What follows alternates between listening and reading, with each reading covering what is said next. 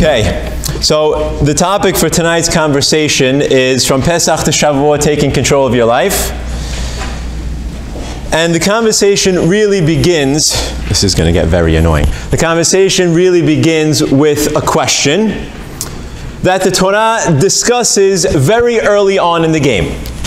And that question is, what is it that makes us human? And you all know the answer to the question, because again, the Torah addresses it very early in the game in sources number 1 and 2. I'll read it inside. The Torah says, in the very creation of man, Vayitzer Adonai Elohim et Adam afar min ha'adama. God fashions man from the dust of the earth. Vayipach be'apav nishmat hayim. And he blows life into man. Vayihi ha'adam lenefesh chaya. And man becomes a living being. Rashi, on the Pasuk, asks our question. Source number 2, lenefesh haya. Af behema v'chaya nikru nefesh haya. Rashi says, but one second. If you go back a few Pesukim and you look at the creation of animals, animals are also called nefesh chaya, living beings. It uses the same term that it does for people. Well, it can't be that people and man are equated, even though semantically they are in the Torah. So what is it that makes us uniquely human, or is there nothing that makes us uniquely human, other than the fact that we stand erect on 2 feet? Rashi answers the question and he says, Ach zo shel hadam haya shebekulan. Man is the greatest living being of all. Shenitosef bo de'ah v'dibur, because man has intelligence and man is able to speak. We have sophisticated thoughts. We don't only think about surviving, we don't only think about mating, we have sophisticated thoughts. We think about life, we think about love, we think about ideas, politics, concepts, we debate them, and we can speak intelligently. We share ideas, we share emotions, we share thoughts, we have intelligent speech, and that's what makes us uniquely human, and there's a plethora of literature on that concept in and of itself. We could have hours worth of classes.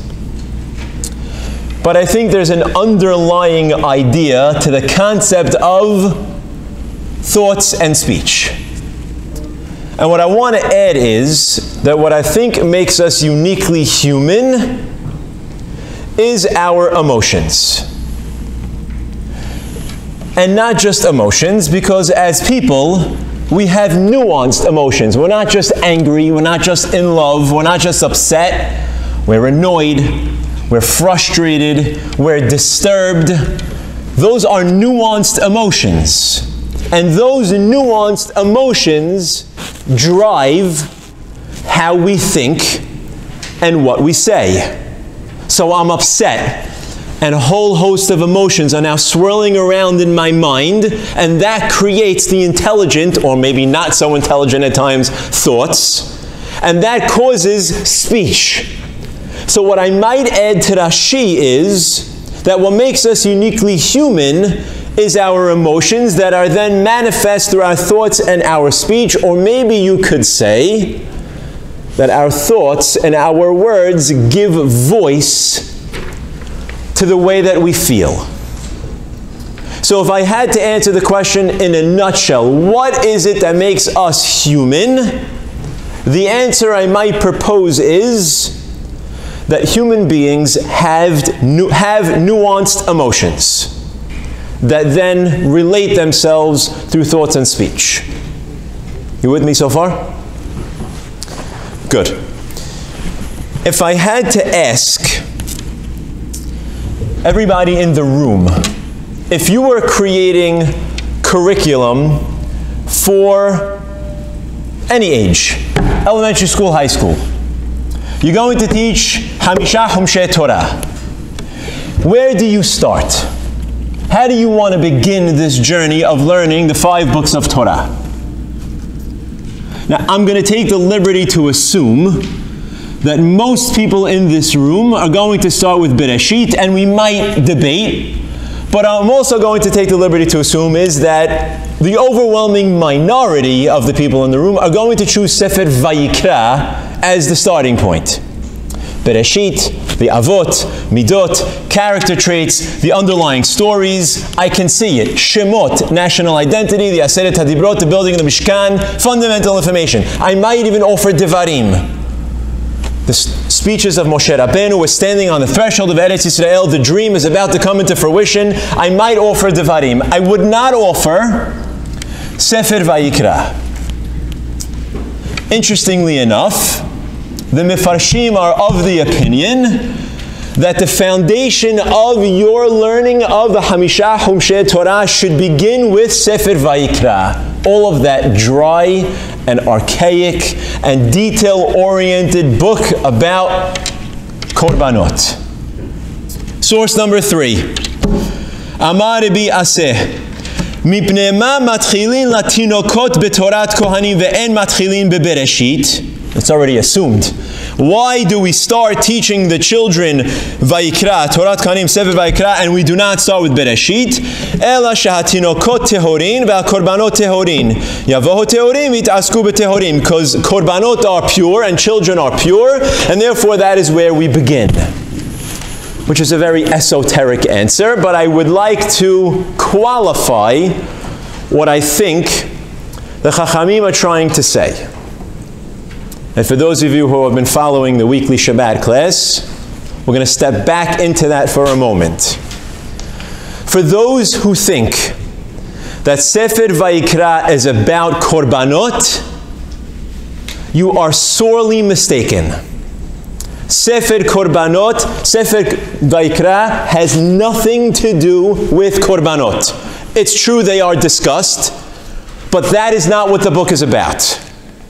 Sefer Vayikra is about what it means to be a human being. It's about raw emotion. And Korbanot are a way of expressing emotion. Because you don't know what to do with the guilt that you feel for the fact that you tore the relationship with God. So God said, bring a korban. That's how we start to deal with the emotions. Because you have so much gratitude for something that happened in your life and you want to thank God, so God says, bring a korban. Because you're dealing with uneasiness in your life, so God says, bring a korban. Even in the bringing of the korbanot, there are emotions. The rich bring this one, the poor bring this one. Because when we're dealing with emotions, there are emotional ways of dealing with emotions. And then after Parashat Tzav, which is the second parasha in the book, we're done with Korbanot. We move into Shemini. The sons of Aharon die. We're dealing with a man who is grieving the single most tragic loss a parent can have. Vaidom Aharon. How do you deal with grief? It's in Shemini. We move on to Tazria and we flip the script. A woman has a baby. The most celebratory thing a woman can have in her life. What does that mean? Her body changes, her emotions. That's an emotional time. And how do you deal with the emotions? And we move on through Tazria and it talks about the life cycle of both a man and a woman. Because our bodies change. And when our bodies change and things happen, there are emotions that come along with our bodies changing. And then we move into Mitzorah and it talks about Lashon Hara. Let's go back to how we started with Rashi. How do we express emotion? Through speech. What happens when you abuse it and you've hurt somebody else? There are emotions on both sides. Aharemot Kedoshim, sexuality. Do you get more emotional than sexuality? What can and can't you do? How do you curb the desire? And then we get to Kedoshim. And standing at the center of Parashat Kedoshim, Ve'ahavta l'recha kamocha. How to deal emotionally with a fellow human being. Respect. And the whole parasha has to do with respecting other people. Emor, last week, a man gets so angry with God that he curses him in public. Anybody here never been angry with God? We've all been angry at some point. That's a real emotion. How do you deal with it? Cursing God is not the answer. Behar, Shemitah. How about trust? How about that for an emotion? You really trust God? How do you deal with trusting God when you can't see it, you can't feel it, you can't hear it? I want you to close your business for a year and I want you to trust me. That's a human emotion. Bichukotai, the curses and the blessings. Sefer Vayikra has nothing to do with Korbanot. Korbanot are only one way that emotions manifest themselves. Otherwise, it has to do with raw emotion. The blood and the guts on the page are not of the animal. They are of you. Because being human means crying. It means being broken. It means bleeding. in the physical and spiritual sense of the word.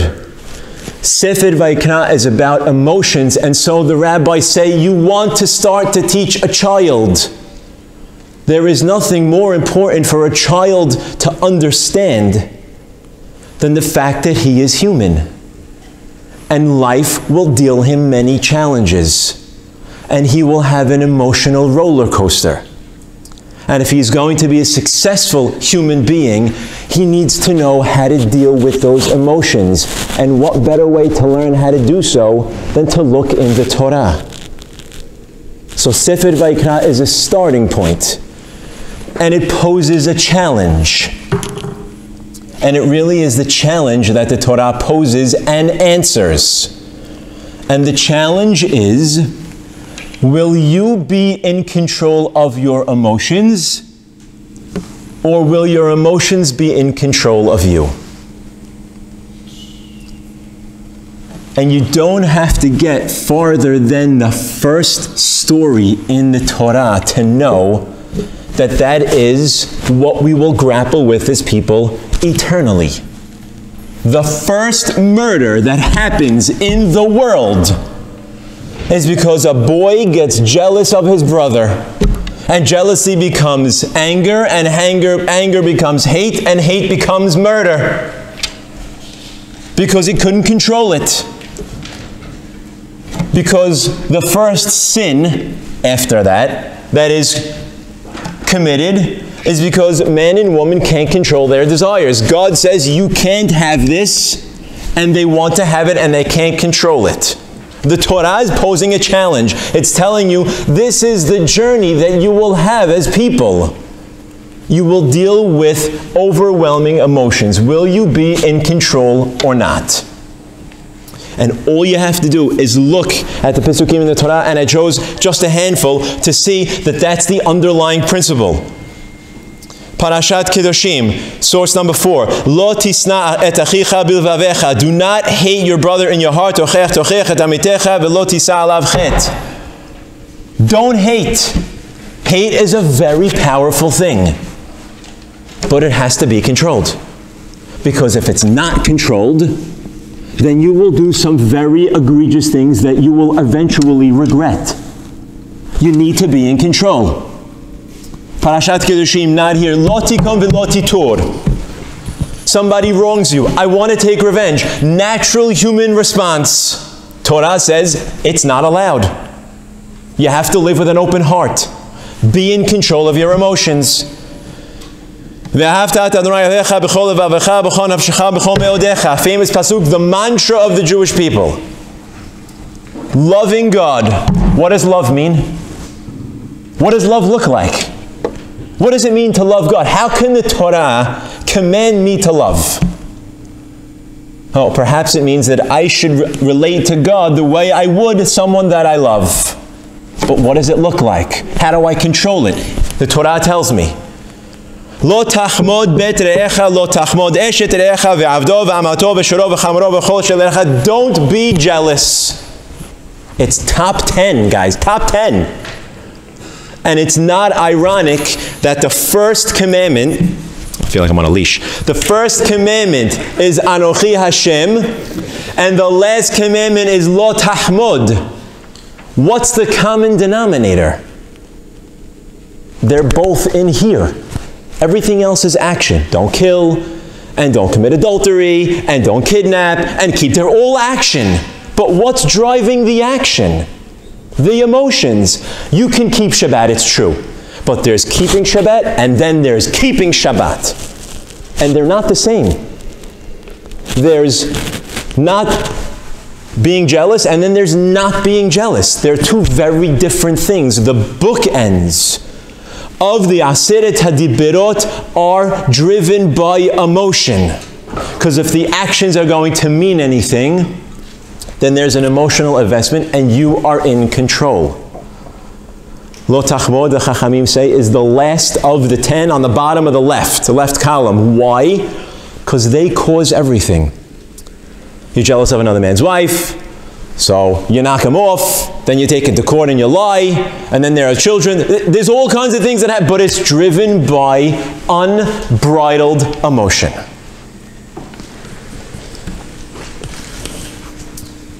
Source number 7 speaks to a greater challenge. And it's actually from the Mizmor that we read on Rosh Hashanah. Ivdur et Adonai biyir'ah v'gilu bir'ada. You should worship God out of fear, and you should be celebrating with trepidation. How do I celebrate with trepidation? Either I'm celebrating or I am in trepidation. The concept is the same. For those who are in control, you know how to deal with conflicting emotions. A few weeks ago, I was walking to shul with my son. It was the Shabbat after Yom HaZikaron and Yom HaAtzmaut. He says, Daddy, you know what was so cool? That everybody was sad on Wednesday. And just after the sun went down, everybody was dancing. And I realized 2 things. 1, my kid is brilliant. And 2, if you're human, you recognize that. It's an amazing thing. We could have put Yom HaZikaron anywhere on the calendar. It's true, we want to understand that Yom HaAtzmaut comes off of the heels of the blood that was shed. It's true. But it's a little unfair. Let me lament and mourn and feel sad, and then give me a little bit of a breath of fresh air, and then let me sell. No. If you're in control and you know how to do it, you know how to flip the switch. Because you're in control of the emotions, and the emotions are not in control of you. V'gilu bir'ada. So I stand on Rosh Hashanah, that's the Mizmor, and on the one hand I'm celebrating the fact that Borei Olam is king, and I'm starting a new year, and I have a fresh new start, and at the same time I understand that that comes with a lot of fear, and there's a lot of trepidation. I don't know if this year is going to be a good year. Maybe it's not. How do I deal with those conflicting emotions? Well, welcome to being human. That's what it means. There is no more difficult concept than juggling those two. The person who loses a loved one on the Hag, that's an impossible situation. I can't mourn. Can't mourn, can't rip. The Simcha of the Hag has to trump the loss of a loved one. That's an impossible situation. How does the Torah even ask me to do that? Because I'm expected to be in control. That said, it is customary between Pesach and Shabuot to learn Pirkei Avot. Pirkei Avot is found in Seder Nizikin of the 6 volumes of Mishnah. Nizikin having to do with damages. Why is Pirkei Avot, which has to do with character traits and growth, in the laws of damages? The Mefarshim explain because if a man is going to sit on a court and judge damages, he needs to be a feeling person. He needs to understand when you're dealing with a difficult divorce, when you're dealing with a lawsuit, there are human emotions involved here. It's not just black on white. There's people on the other side of the paper. If there's one thing you could say about Chacham Ovadia, it's that he understood the human perspective of the halacha. What man was bold enough to be matir all those agunot? He understands there's people on the other side. It's not just laws on a page. But that's what it means to be great. And so the Mishnah, Pirkei Avot, deals with personal growth as I'm moving from Pesach to Shavuot, trying to refine my character so that I can stand on Shavuot and be a kli, a vessel for Torah who understands how to be in control of my emotions, which is what the Torah wants me to do. I'm going to learn Pirkei Avot. And one of the Mishnayot says, in Perek Daled, in source number 8, Rabbi Elazar HaKapar Omer, Hakin'ah v'hata'ava v'hakavod motzi'in et ha'adam min ha'olam. Jealousy and desire and the pursuit of honor take a person out of the world. You can't control it. It will control you. Example. Source number 9, Gemara al Masechet Sanhedrin. It's a famous Gemara. It's quoting a pasuk. After this thing, Yerubam did not do teshubah. So the Gemara asks, "My ahad." After what? After what thing did he not do teshubah? אמר רבי אבא, אחר שתפסו הקדוש ברוך הוא לירובעם בבגדו ואמר לו, חזור בך, ואני ואתה ובן ישי נטייל בגן עדן.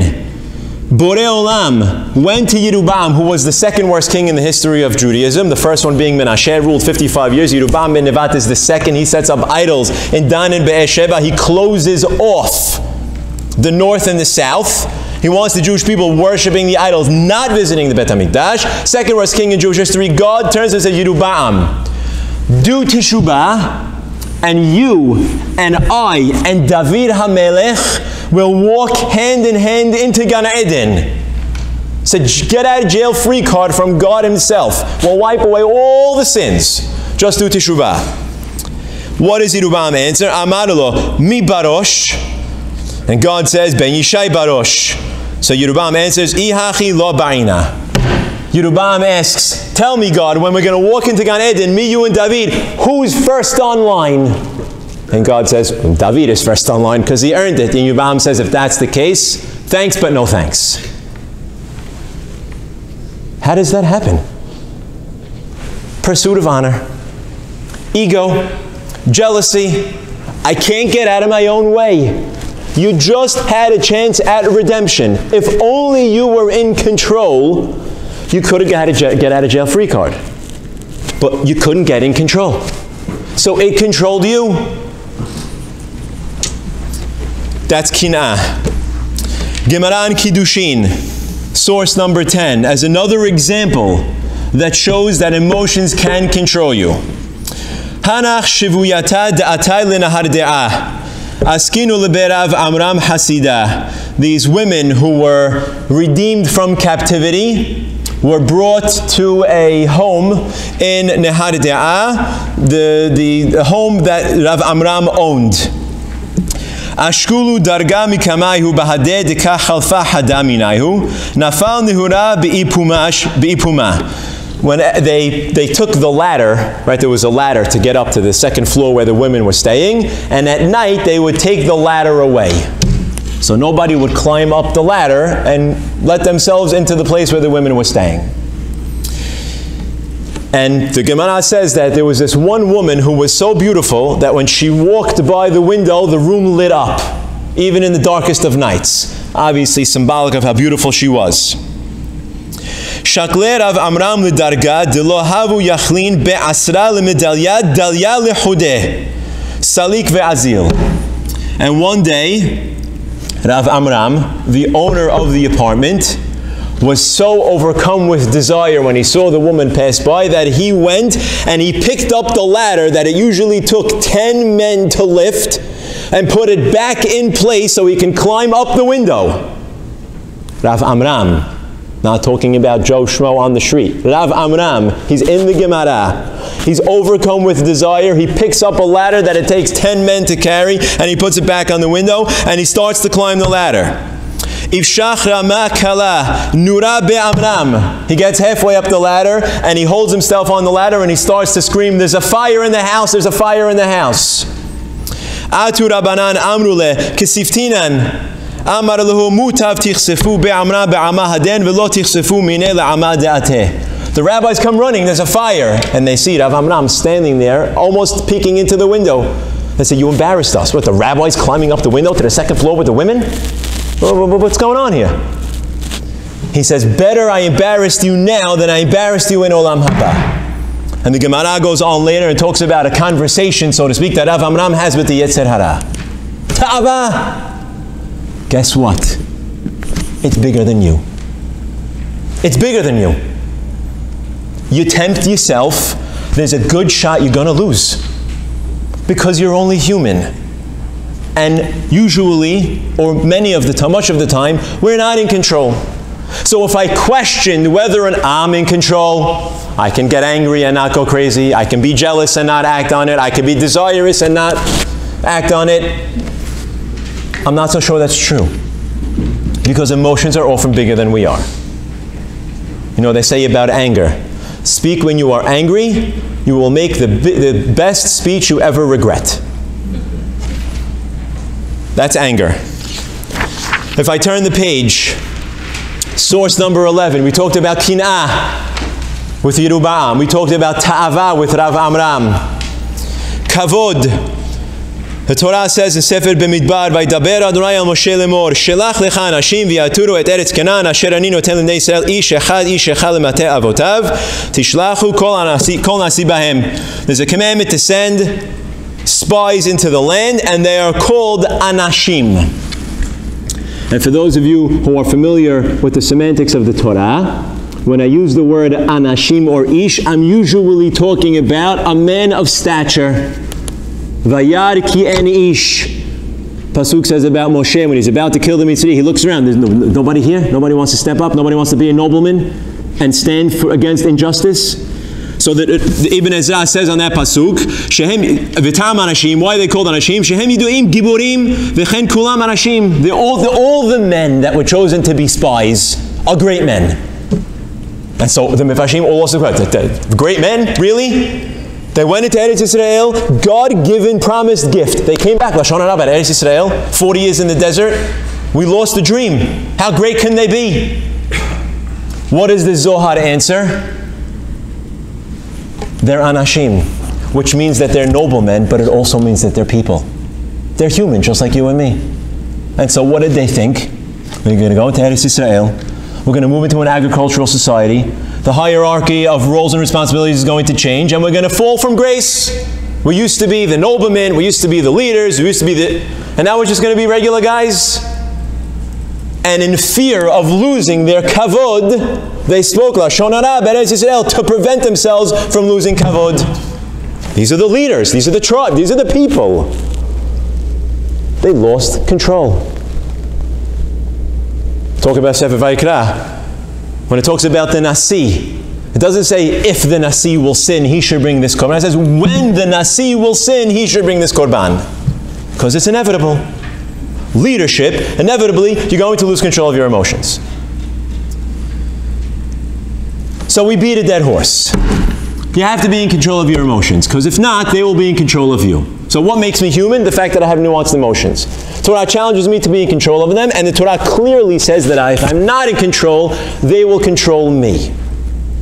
So now the most important question. Well, how do I do that? How do I stay in control of my emotions? Because it seems to be that even the greatest of the greats can't stay in control. So I go back to Sefer Kedoshim, Sefer Vayikra. The book about emotions is going to tell me how to deal with it. Parashat Aharemot talks about the service of Yom Kippur. Something very interesting happens. There are two korbanot that are offered. Se'ir LaHashem and Se'ir LaAzazel. One of the korbanot, one of the rams is offered up as a korban to Borei Olam, and the other is taken out to the desert and is thrown off a cliff.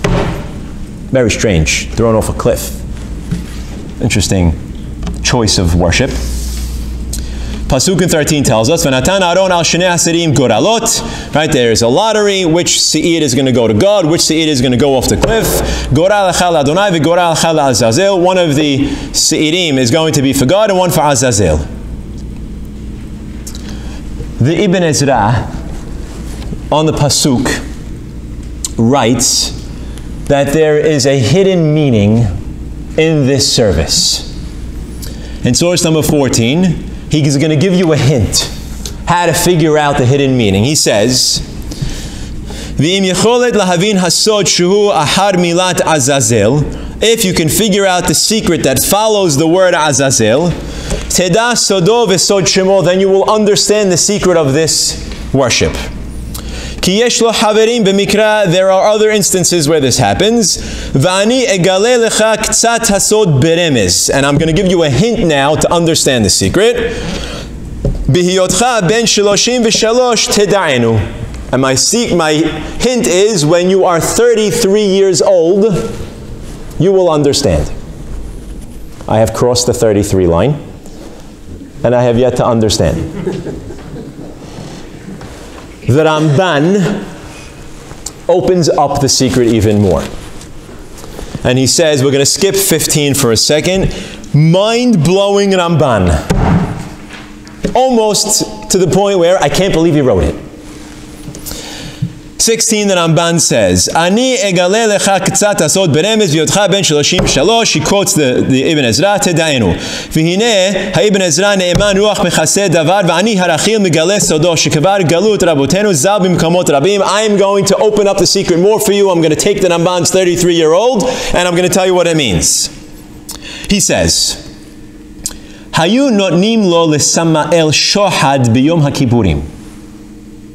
On Yom Kippur, the Jewish people would offer a bribe to Samael, who is the god of the demons, god of evil, so to speak. Right? They say the Malach of Esav was Samael. We're going to offer a korban, a shohad, to that demon, to that god on Yom Kippur. Shelo levatel et korbanam shenemar gora lecha l'Hashem v'gora lecha le'azazel. Goralo shel HaKadosh Baruch Hu lekorban olav v'goralo shel Azazel se'ir ha'chatat v'chol avonotehem shel Yisrael alav. And all of the sins are going to be on this korban that's offered to the demon. Anybody else uncomfortable? V'zeh sod ha'inyan ki yayu ovdim le'elohim acherim hem ha'malachim osim lahem korbanot v'hem lahem l'reach nichoach. Because says the Ramban, they were worshipping idols. If you look at source number 15, it says also in Parashat Aharemot, and this pasuk, source number 15, is 33 pisukim after source number 13 in the Torah, which is the first time the word Azazel appears, 33 Pesukim later. In source number 15, Vaikra Yud Zayin Zayin, the Torah says, V'lo yizbichu od et zivchehem. God says to the Kohanim, and make sure the Jewish people no longer worship idols to these gods. L'seirim asher hem zonim aharehem, to these rams that they are worshipping. Chukat olam tiyeh zod lahem lidorotam, and this is a law. God says the Azazel is the counterpart, is the antidote to this animal worship that they used to do. They used to worship these rams. And so on Yom Kippur, we're going to give a korban to the rams, but you just said to get rid of the rams. So the Ramban continues in bold. You got the 33, by the way? 33 years old is the 33 Pesukim. Sometimes I get lost in my own head. It's just, forgive me. So 33 years old means 33 Pesukim after Azazel. You get to this pasuk that talks about the worship of these idols. V'hineh ha-Torah asra, says the Ramban in bold. Legamre kabbalat elahutam v'chol avodah lahem aval tziva HaKadosh Baruch Hu b'yom HaKippurim shenishlach se'ir b'midbar l'sar ha-moshel b'mekomot ha-churban. Even though the Torah is unequivocally against and unapologetically against idol worship, on Yom Kippur there is a mitzvah to worship an idol to the ram god of the desert. Sar ha-moshel b'mekomot ha-churban, the ministering angel in the place of desolation. V'hu hara'ui lo mipnei shehu be'alav u'ma'atzilut kocho yavo chore v'shimimon. And because of that God, there is destruction in the world. Ki hu he'ila lekochvei ha'cherev v'hadamim v'hamilchamot v'hamerivot v'habitza'im v'hamakot v'hapirud. He is the God of all of these evil things. Then the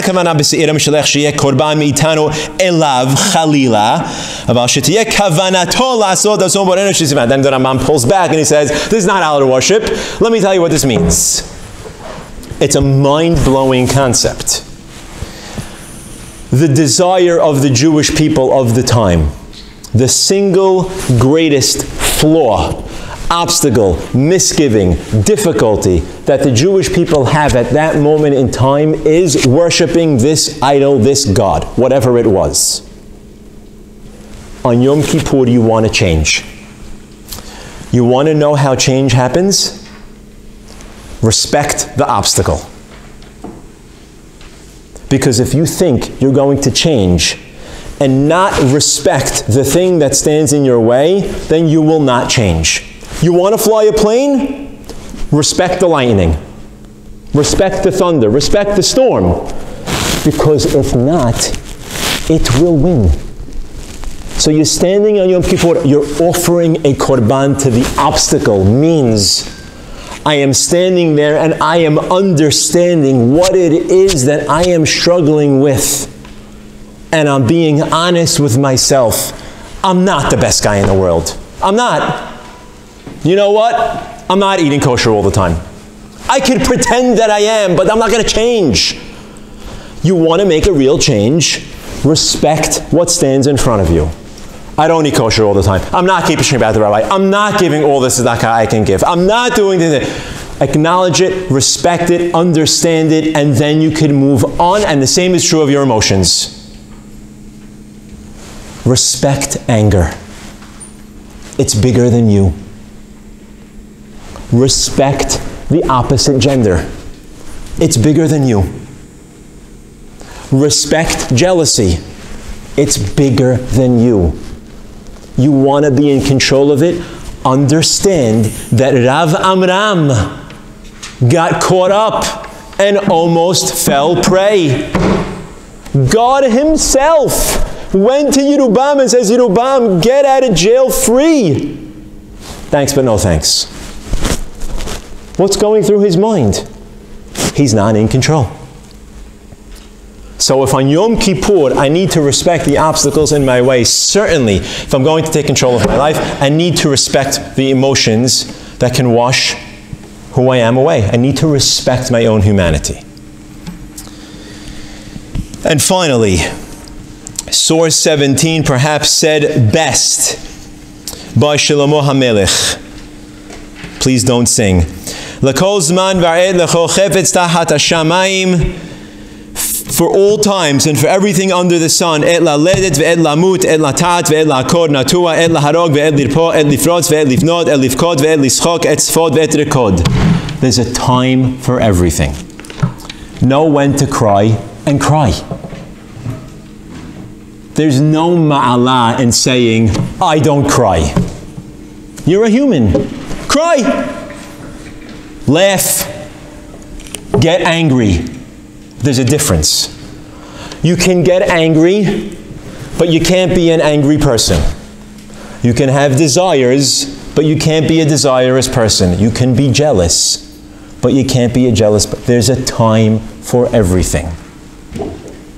So as I make my way and I tick off the days 1 to 50 from Pesach to Shabuot, it's the perfect match. Because I left Mitzrayim and I was physically free. And that was great. But it comes with a whole host of new obstacles. Because when I'm a slave, the only thing that bothers me, the only obstacle I have is the manual physical labor. I don't have time to think. There's nothing to desire because there's nothing to desire. There's no time or place for mental space when I'm a slave.